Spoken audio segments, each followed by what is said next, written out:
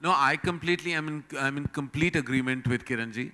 I think that consistency, sincerity, hard work and dedication are the mark of a great artist, athlete, or anyone in the performing zone, or anyone who has achieved anything at all in the universe. Salman Khan is a humongous achiever. And if his brand can actually be leveraged, as Kiranji rightly pointed out, because his reach is tremendous. He's one of the biggest movie stars of our country. And when he does endorse anything, the impact is for everyone to see and hear. So if he has been made the goodwill ambassador, I think more power to the authorities who chose him, more power to him to accept it, and no power to people who actually reject this choice.